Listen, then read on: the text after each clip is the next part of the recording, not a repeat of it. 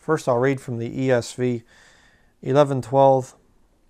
Well, let me do the King James one more time so you get it. Ephraim compasseth me about with lies, in the house of Israel with deceit, but Judah yet ruleth with God and is faithful with the saints. Judah yet ruleth with God. That's very important because in the future when Jesus Christ comes back, he is the Lion of the tribe of Judah. So Judah yet ruleth with God. Very important to get that. ESV, Hosea chapter 11, verse 12.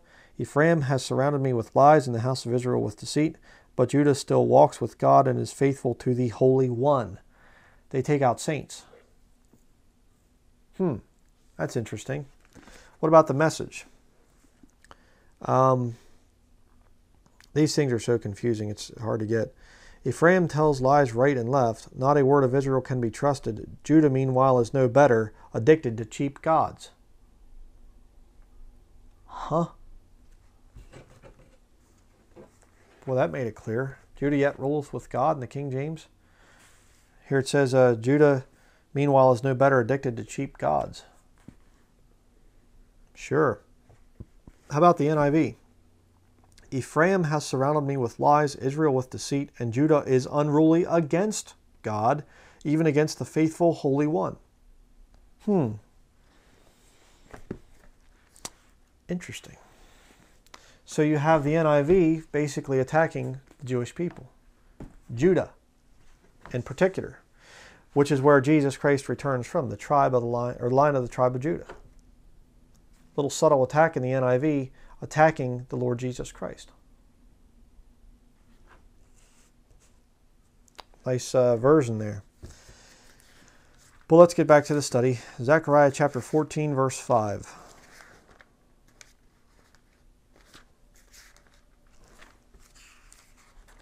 Zechariah 14, verse 5. It says here, and ye shall flee to the valley of the mountains, for the valley of the mountains shall reach unto Azel. Yea, ye shall flee like as ye fled from before the earthquake in the days of Uzziah, king of Judah. And the Lord my God shall come, and all the saints with thee.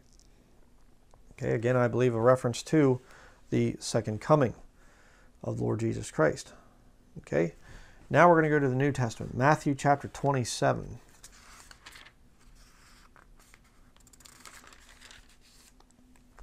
Matthew 27, verse 50 through 53.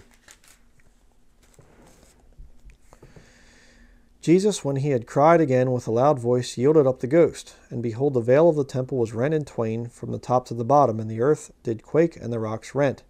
And the graves were opened, and many bodies of the saints which slept arose, and came out of the graves after his resurrection, and went into the holy city, and appeared unto many. So you see there, saints were sleeping. The Old Testament saints, they couldn't go to heaven when they died because Jesus had not died on the cross yet. So they only had, their sins were paid for in terms of why I should say that they were covered, but they weren't paid for. Okay, they had the animal sacrifice system and whatever else. So they were covered in a sense there, but they were not taken away until Jesus died on the cross. So the first part of the resurrection is happening there. Very interesting. But you see again, Old Testament saved people are called saints. Next, go to Acts chapter 9.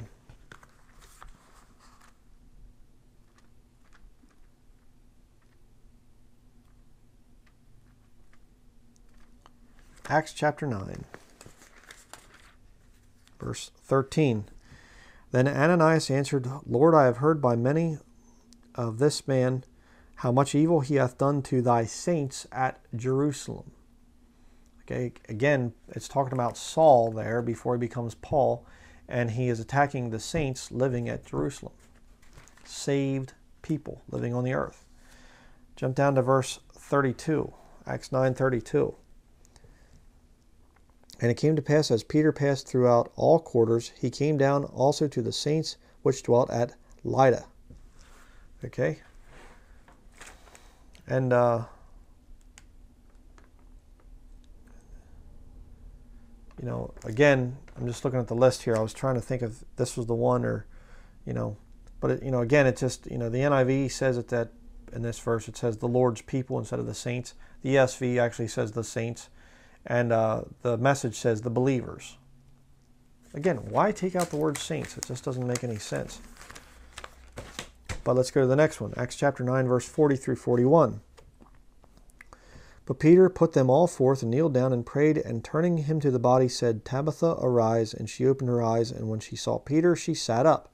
And he gave her his hand and lifted her up, and when he had called the saints and widows, presented her alive. He's calling saved people in, and they're called saints. Okay, he's not calling for a patron saint to help raise her from the dead because she's already been raised from the dead. So, again, problem for Catholic doctrine. Acts chapter 26, verse 9 through 11.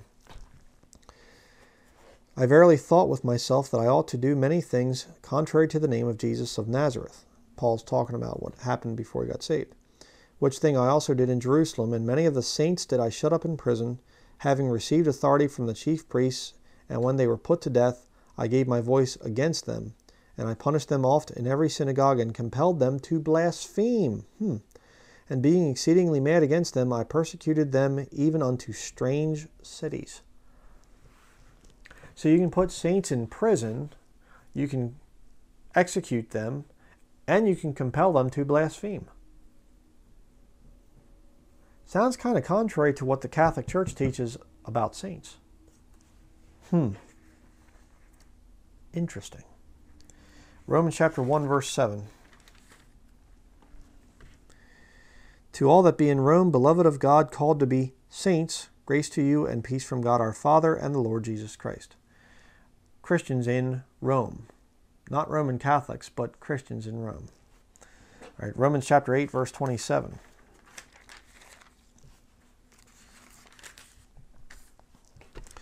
Romans chapter 8, verse 27. And he that searcheth the hearts knoweth what is the mind of the Spirit, because he maketh intercession for the saints according to the will of God. Wait a second. The Spirit makes intercession for the saints? I thought the saints are supposed to make intercession for the Christians. You see how Scripture contradicts this nonsense over here, this Catholic, patron saints, the list of patron saints. Get the app for your iPhone. Yeah. Romans 12, verse 13. Romans 12:13. Distributing to the necessity of saints, given to hospitality. Saints have necessity? Well, yeah. If you understand Christians, yeah. And you distribute to the need of those saints. Not patron saints in heaven. Romans chapter 15, verse 24. Whensoever I take my journey into Spain, I will come to you, for I trust to see you in my journey, and to be brought on my way thitherward by you, if first I be somewhat filled with your company. But now I go unto Jerusalem to minister unto the saints. For it hath pleased them of Macedonia and Achaia, to make a certain contribution for the poor saints which are at Jerusalem. It hath pleased them verily, and their debtors they are, for if the Gentiles have been made partakers of their spiritual things, their duty is also to minister unto them in carnal things. When therefore I have performed this, and have sealed to them this fruit, I will come by you into Spain. And I am sure that when I come unto you, I shall come in the fullness of the blessing of the gospel of Christ. Okay, where am I reading to here? 33.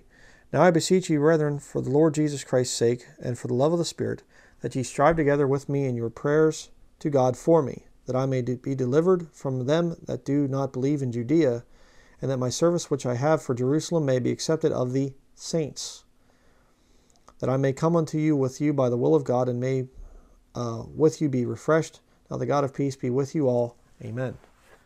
So Paul again is writing, and he's saying, I'm going to go over to the saints there. I'm going to go up to the saints, poor saints in Jerusalem, and I'm going to go to the saints here. I'm going to go to the saints there.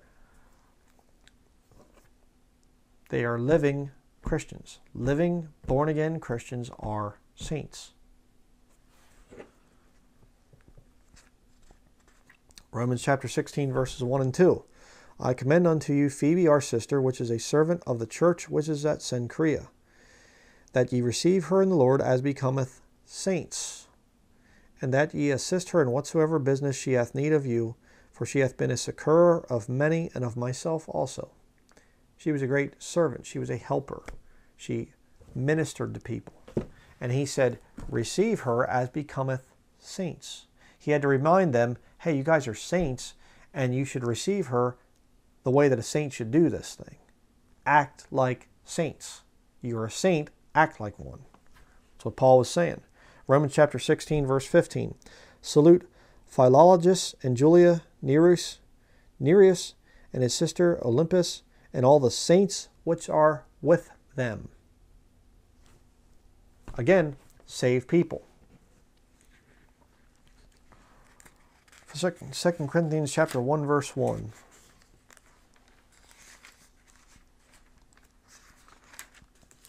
Second Corinthians 1:1. Excuse me. Paul, an apostle of Jesus Christ, by the will of God, and Timothy our brother, unto the church of God which is at Corinth, with all the saints which are in all Achaia. I'll get it out yet. Again, saints, living on the earth. 2 Corinthians 8:4.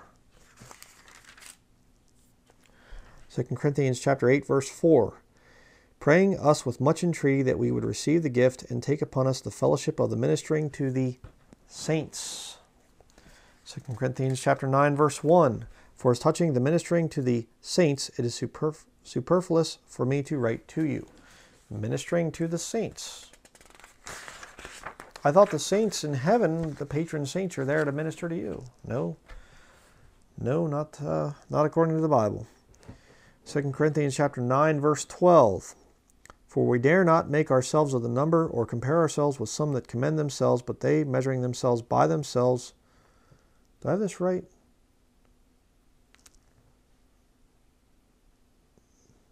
Among themselves are not wise.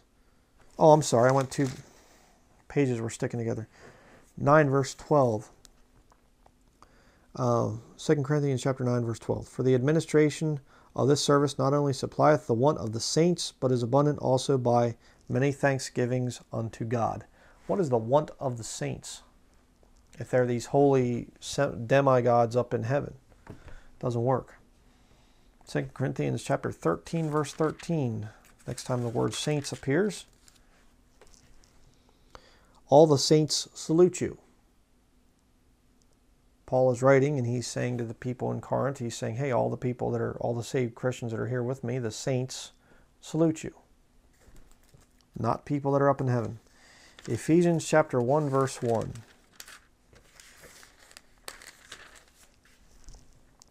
Paul, an apostle of Jesus Christ, by the will of God, to the saints which are at Ephesus, and to the faithful in Christ Jesus.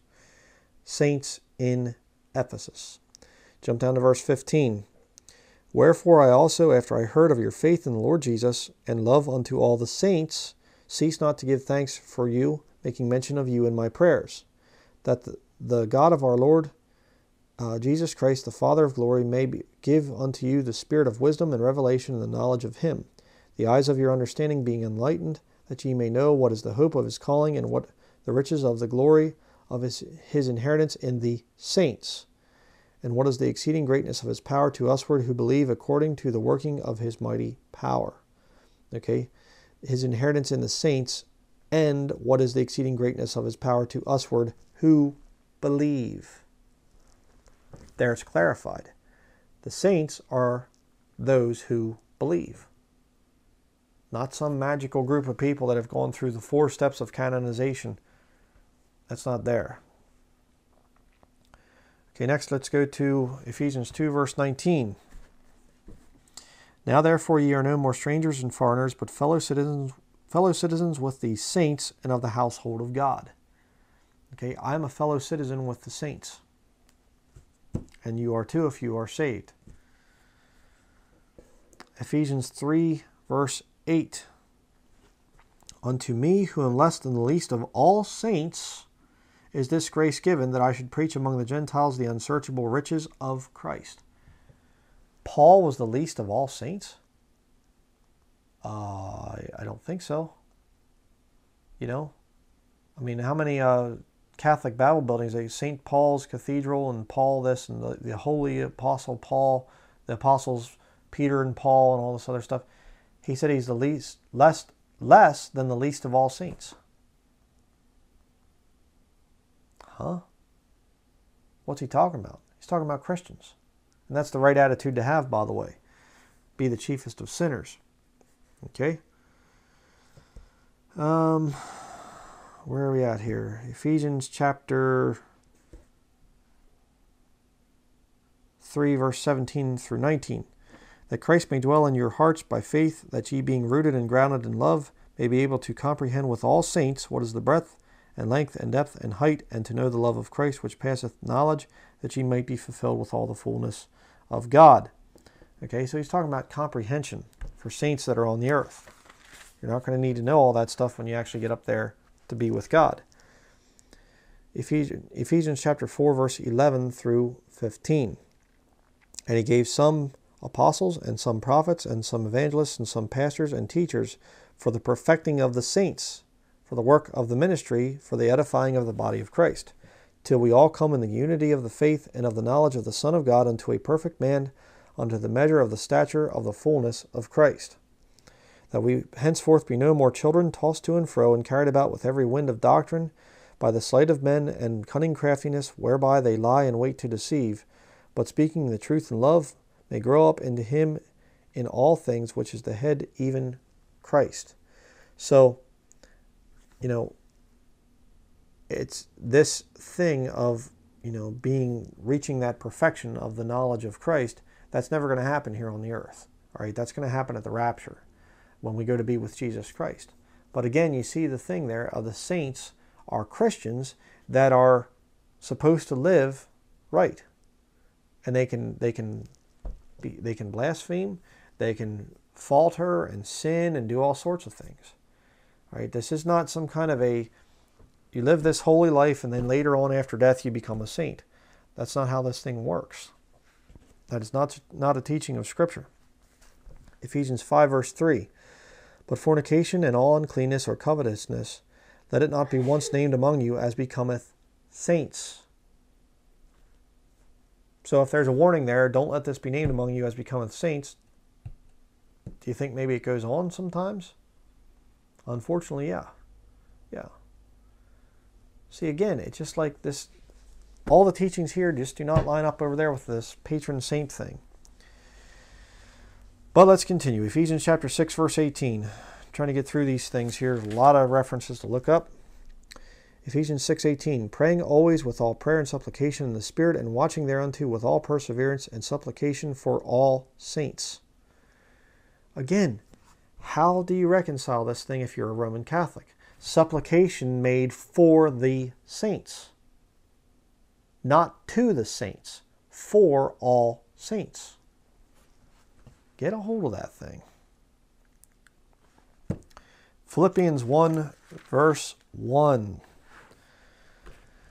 Paul and Timotheus, the servants of Jesus Christ, to all the saints in Christ Jesus, which are at Philippi, with the bishops and deacons. Pesky living saints yet again. Philippians 4, verse 22. All the saints salute you, chiefly they that are of Caesar's household. We read that earlier, going through those things. So you see it again there, living saints. Okay? Colossians 1, verses 1 through 4. Paul, an apostle of Jesus Christ, by the will of God, and Timotheus our brother, to the saints and faithful brethren in Christ which are at Colossae. Grace be unto you and peace from God our Father and the Lord Jesus Christ. We give thanks to God and the Father of our Lord Jesus Christ, praying always for you, since we heard of your faith in Christ Jesus and of the love which ye have to all the saints. Speaking of saved Christians on the earth. Jump down to verse 12 there in Colossians chapter 1. Giving thanks unto the Father which hath made us meet to be partakers of the inheritance of the saints in light. Okay? You're going to have the inheritance there when you get to heaven. All right? Important to get that. Colossians 1, verse 25 through 26. whereof I am made a minister according to the dispensation of God, which is given to me for you to fulfill the word of God, even the mystery which hath been hid from ages and from generations, but now is made manifest to his saints. Again, that's one of the reasons a lot of these lost people like Catholics and things, they don't understand the gospel, because why? It's not revealed to them. It's revealed to the saints, people like me, other saved brethren on YouTube. And we go out there and we have the ministry of reconciliation committed to us, and so we commit the gospel to the lost world and say, okay, this is how you get saved. After you get saved, yeah, then all this stuff will make sense. See, trying to understand the Bible, trying to understand all aspects of Christianity, real Christianity, before you get saved, that doesn't work. It's like a blind man going down to the local hardware store and saying, I want to pick out all the collars for the walls in my house, and before his eyesight is restored. Well, that wouldn't make much sense. Okay? Restore your eyesight, get your eyesight, open your eyes, like I talked about in my one sermon. When your eyes are opened, now you can see, then things will make sense. Continuing, 1 Thessalonians chapter 3. 1 Thessalonians chapter 3, verse 13. To the end he may establish your hearts unblameable in holiness before God, even our Father, at the coming of our Lord Jesus Christ with all his saints. Talked about that earlier. 2 Thessalonians chapter 1, verses 7 through 10. And to you who are troubled, rest with us, when the Lord Jesus shall be revealed from heaven with his mighty angels, in flaming fire, taking vengeance on them that know not God, and that obey not the gospel of our Lord Jesus Christ, who shall be punished with everlasting destruction from the presence of the Lord and from the glory of his power, when he shall come to be glorified in his saints, and to be admired in all them that believe, because our testimony among you was believed in that day. Okay, now I believe that when Christians come back, we are likened to angels. All right. That's, and there's a big study on that. I can't get into all that right now. But you see this thing there of Jesus Christ comes back with 10,000s of his saints. He comes back with the angels, and he's glorified in his saints. Okay? Why? Because we rule and reign with Christ for that 1,000-year period. Okay? 1 Timothy chapter 5. 1 Timothy chapter 5, verse 9 through 10. Let not a widow be taken into the number under 80 years old, having been the wife of one man, well reported of for good works, if she have brought up children, if she have lodged strangers, if she have washed the saints' feet, if she have relieved the afflicted, if she have diligently followed every good work. It'd be kind of gross if she was washing the feet of Catholic saints, because they have to be dead for 5 years before they can become saints. So you probably don't want to go wash the feet of a corpse that's been dead for 5 years.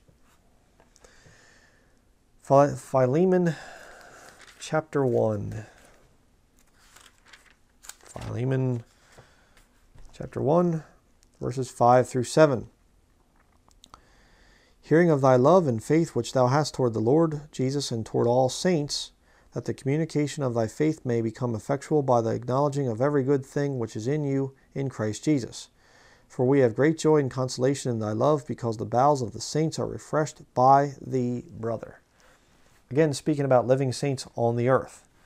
Hebrews chapter 6.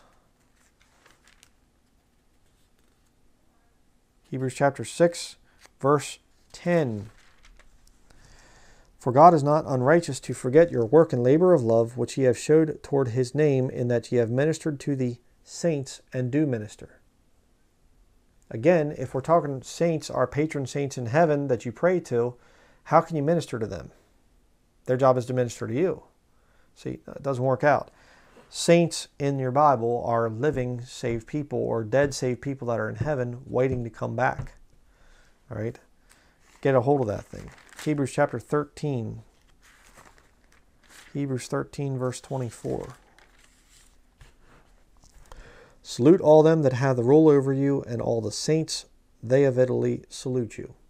Living saints on the earth. Jude 1:3.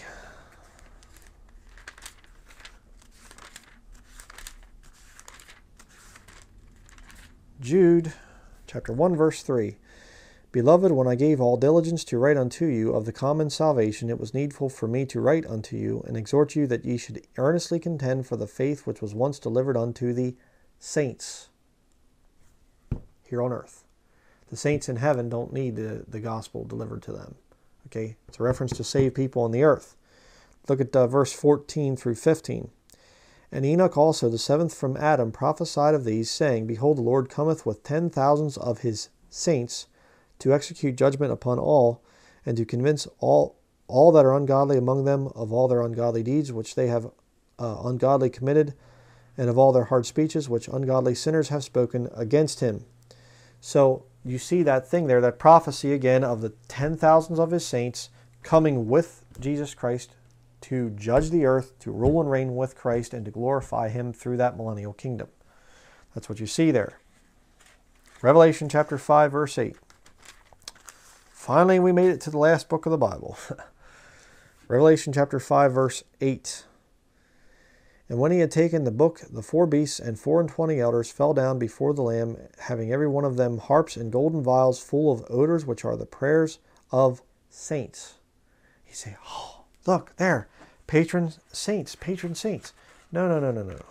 These are the prayers of saints, the people that are on the earth. Okay? So that's what's going on there. These are not some kind of magical prayers that they get all this thing and they swing the little thing with the smoke coming out of it and all that stuff. Like that stuff is just all paganism. All right. What's going on here is those people that are on the earth, the saints in the time of Jacob's trouble, they are praying to God, and those prayers are coming up in the form of these, like odors. They're like sacrifices, like a sweet-smelling savor kind of a thing. That's what's going on there. These are not special prayers of the lowercase g gods, saints that are in heaven and all that. That's nonsense. Look at Revelation chapter 8, verses 1 through 6. And when he had opened the 7th seal, there was silence in heaven about the space of half an hour. And I saw the 7 angels which stood before God, and to them were given 7 trumpets. And another angel came and stood at the altar, having a golden censer, and there was given unto him much incense, that he should offer it with the prayers of all saints upon the golden altar which was before the throne. And the smoke of the incense which came with the prayers of the saints ascended up before God out of the angel's hand. And the angel took the censer and filled it with fire of the altar, and cast it into the earth. And there were voices and thunderings and lightnings and an earthquake. And the 7 angels which had the 7 trumpets prepared themselves to sound. Okay, that's where I'm reading to. Wasn't sure what I was going to read to. But you see there again the thing of these saints, the people that are alive in that time of Jacob's trouble, their prayers, they're praying to God saying, please stop this, please help us, whatever else. God hears those prayers, and he is pouring out his vengeance upon the lost as a result. That's all that's going on there. This is not some kind of proof text for these patron saints in heaven that the Catholic Church teaches. Revelation chapter 11. Revelation 11, verse 18. And the nations were angry, and thy wrath is come, and the time of the dead, that they should be judged, and that thou shouldest give reward unto thy servants the prophets, and to the saints, and them that fear thy name, small and great, and shouldest destroy them which destroy the earth. So you see that thing there again of saints, and they're linked right in with prophets there. It's not some special group of, people that you pray to. Revelation chapter 13, verse 7. And it was given unto him to make war with the saints, and to overcome them, and power was given him over all kindreds and tongues and nations. And all that dwell upon the earth shall worship him, whose names are not written in the book of life of the Lamb slain from the foundation of the world. If any man have an ear, let him hear. He that leadeth into captivity shall go into captivity. He that killeth with the sword must be killed with the sword. Here is the patience and the faith of the saints. So in the time of Jacob's trouble, you're going to have patience and faith. Why? He that shall endure unto the end shall be saved. See, it's a different setup there. It's not that you're believing in somebody else other than Jesus Christ. No, there's still the faith of Jesus Christ. But now there's a new aspect to salvation in the time of Jacob's trouble. That's how you know the body of Christ is not going to be here for that time. That new aspect of salvation in the time of Jacob's trouble is you can't take that mark, which means there's no shopping. There's no going for food. There's no job. There's no bank account. There's no insurance. There's no nothing. You're going to have to survive in that time. That's why you're going to be praying like crazy, right? If you're saved today, you're not going to go into that time. If you're still lost when the rapture happens, you will go into that time. That's why I'm trying to make these sermons, trying to tell you to get saved. But let's continue. Next, we're going to go to Revelation chapter 14, verses 9 through 12. And the third angel followed them, saying with a loud voice, If any man worship the beast and his image, and receive his mark in his forehead or in his hand, the same shall drink of the wine of the wrath of God, which is poured out without mixture into the cup of his indignation, and he shall be tormented with fire and brimstone in the presence of the holy angels and in the presence of the Lamb. And the smoke of their torment ascendeth up forever and ever, and they have no rest day nor night, who worship the beast and his image, and whosoever receiveth the mark of his name. Here is the patience of the saints. Here are they that keep the commandments of God and the faith of Jesus. The commandment of God, the big one then, is going to be don't take the mark. Don't worship the beast. So you have to have faith and that work there of not taking the mark. You know, and I don't mean works as in good little nice little deeds and stuff like that. I'm not talking about that. People take my words and twist them all the time. I am not talking about that. Read the context of what's going on here. All right? Again, talked about it in other studies. I'm not going to cover it again here. Revelation chapter 15, verses 2 through 3. And I saw as it were a sea of glass mingled with fire, and them that had gotten the victory over the beast, and over his image, and over his mark, and over the number of his name, stand on the sea of glass, having the harps of God. And they sing the song of Moses, the servant of God, and the song of the Lamb, saying, Great and marvelous are thy works, Lord God Almighty. Just and true are thy ways, thou King of saints. There you see it again. It's interesting because, let me check here my wife's list that she wrote out for me. I think this is one of the ones where they change most of the ones. Revelation. Yeah. The newest NIV, the Message, and the ESV all say the King of the Nations. They don't say King of Saints. King of the Nations. Well, that's really helpful. Next, we're going to go to Revelation chapter 16, verse 4. It says here, And the third angel poured out his vial upon the rivers and fountains of waters, and they became blood. And I heard the angel of the waters say, Thou art righteous, O Lord, which art and wast, and shalt be, because thou hast judged thus. For they have shed the blood of saints and prophets, and thou hast given them blood to drink, for they are worthy. And I heard another out of the altar say, Even so, Lord God Almighty, true and righteous are thy judgments. So, again, Catholic standard is a saint has to be dead for 5 years before they can go through the 4 steps. How then can you shed the blood of a saint? See? It just doesn't work. Let's go next to Revelation chapter 17, verses 3 through 6. It says here, So he carried me away in the spirit into the wilderness, and I saw a woman sit upon a scarlet-collared beast full of names of blasphemy, having 7 heads and 10 horns. And the woman was arrayed in purple and scarlet collar, and decked with gold and precious stones and pearls, having a golden cup in her hand full of abominations and the filthiness of her fornication. And upon her head was a name written, Mystery, Babylon the Great, the mother of harlots and abominations of the earth. And I saw the woman drunken with the blood of the saints and with the blood of the martyrs of Jesus. And when I saw her, I wondered with great admiration. Interesting there.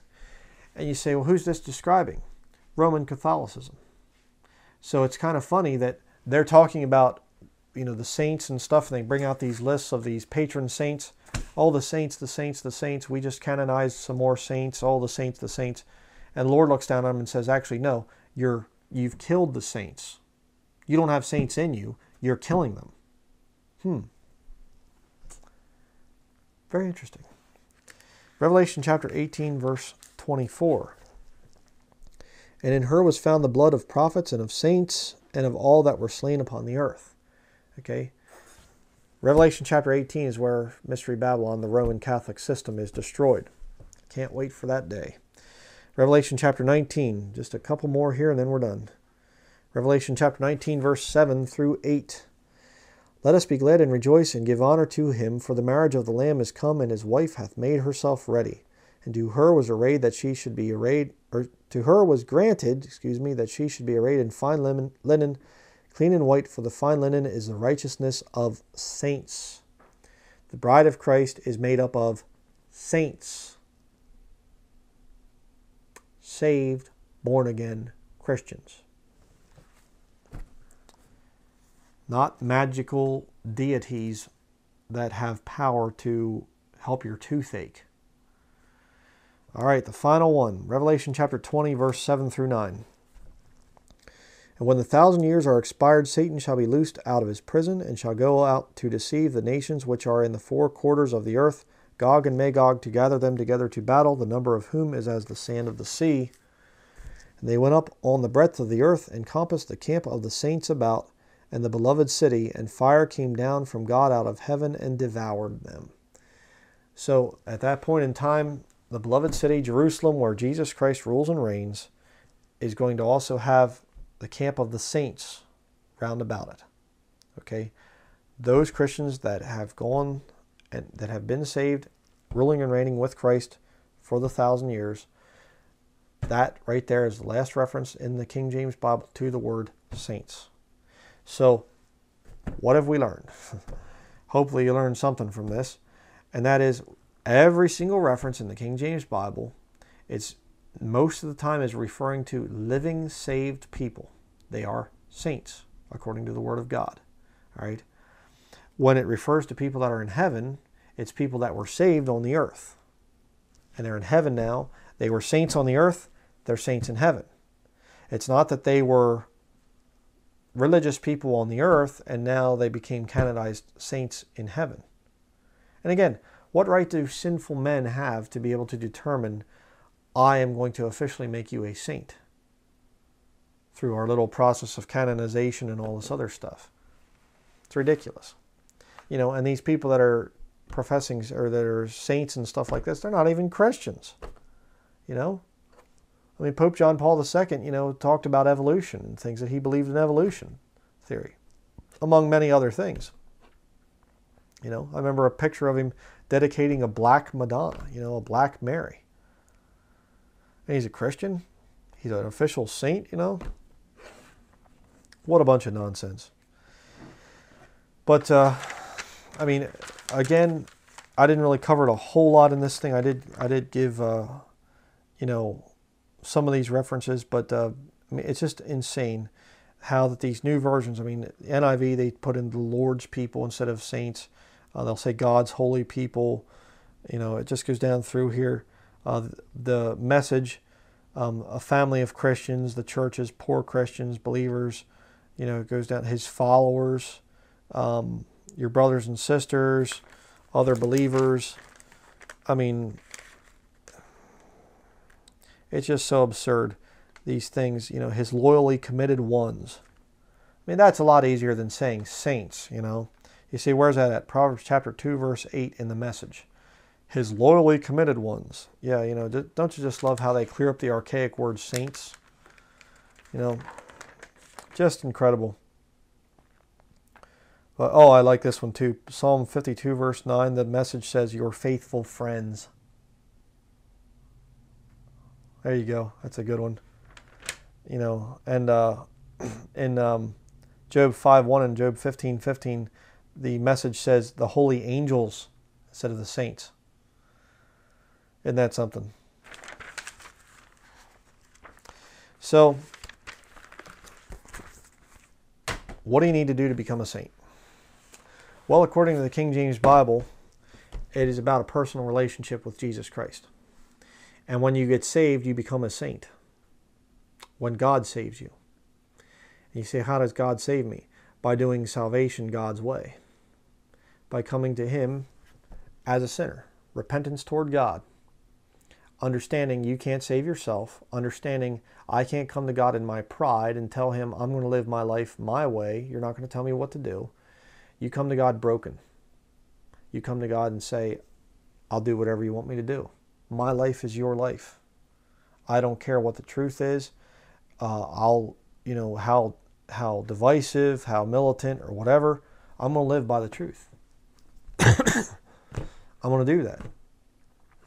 Repentance toward God and faith in our Lord Jesus Christ. What he did on the cross once to pay for your sins, excluding the Mass. The Mass isn't even in the Bible. That whole teaching is satanic. It's occultic. Drinking flesh, eating, or drinking blood, eating flesh, you know, and saying it is the literal, you know, and stuff like this. It was always symbolic in the Bible. Again, I covered that in my other study. All right. You need to get saved. If you don't know Jesus Christ personally as your Savior, apart from religion, apart from church buildings, apart from the Mass, apart from Catholicism, whatever else, you need to know Jesus Christ. This is the most important thing that you have before you. And if you're trying to pray to patron saints up in heaven, let me tell you, you have been deceived. Majorly deceived. Okay? This stuff here is pagan superstition.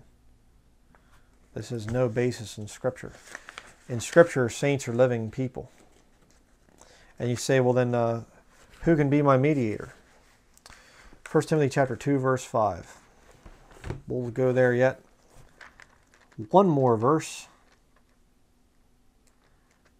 I'll read for you here. 1 Timothy chapter 2, verse 5. For there is one God, and one mediator between God and men, the man, Christ Jesus. Not Mary, not your favorite patron saint, Jesus Christ. And that's it. Let's close with a word of prayer. Dear Heavenly Father, I do thank you, Lord, that we have a standard, a perfect standard in the King James Bible, that we don't have to rely on the traditions of men, the ever-changing traditions of men. I just thank you, Lord, that we can be saints here on the earth and in eternity. And we don't need to go through some kind of a special canonization process that takes years and years and years to do. We don't need to go through that. We can become saints just by your blood washing away our sins. And Lord, I do pray for those out there that are saved, that are definitely Christians, that they would start to act like saints, that they would not have filthiness and foolish talking in their speech, and that they would clean up their mouth and clean up their life and get themselves focused on the work that they need to do for you, the purpose that you've saved them, Lord. And I just pray all of these things in the name of our Lord and Savior Jesus Christ. Amen. All right. That is going to be it for this week, for this study. I'm going to be coming out with some more studies exposing some of the false doctrines of Catholicism. Going to be talking about Catholic child pornography. That ought to make me some more friends. And I'm also going to be talking about Mary, who the real Mary is of Catholicism. And I'm going to be showing you some pretty interesting things. Not just, you know, from the Bible and things like that, but I'm actually going to be showing you some things from Catholicism. Showing that their real Mary is actually Semiramis, the Queen of Hell. Okay, I'm going to be showing you that here. Probably not next week, maybe a week after that. Not sure yet. Going to have a very, very busy week here coming up. Might try to have something ready for next Sunday, but I can't say for sure. It's going to be very hectic with relatives coming here and everything else. And I mean, it takes me a long time to put these studies together. So if you don't see me coming back next week with a full-length sermon, I'll try to post something to explain what's going on. But I just kind of need to refocus the ministry a little bit here. And, you know, while relatives are here and stuff like that, it's, you know, just going to be kind of a little bit of a vacation time. I don't do that very often, but so that's going to be it. Got a lot of work to do right now, so I'm going to cut this sermon short here. But I do thank you very much for your prayers. Really, as we've been doing, my wife and I have been doing some studies on this thing of Catholicism.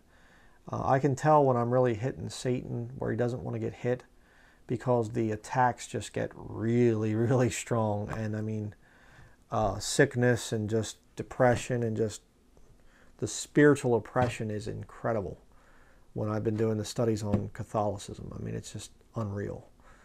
It's a lot easier to just talk about just regular subjects. I mean, you start kicking the devil where it hurts him, he kicks back. So please keep us in your prayers over these next few weeks as I get some more studies done. And just really thank you to everybody that's been donating and things too. That's keeps us going, keeps us in this work. So I guess that's going to be it. The lights are flickering a little bit here, but I guess the devil heard his name mentioned and he doesn't like it being mentioned, especially when I'm kicking his favorite church, Catholicism. But by God's grace, we will continue to do so. So that is it. Thank you very much for watching, and we will see you in either a week or 2 weeks. Not sure yet. So please keep us in your prayers.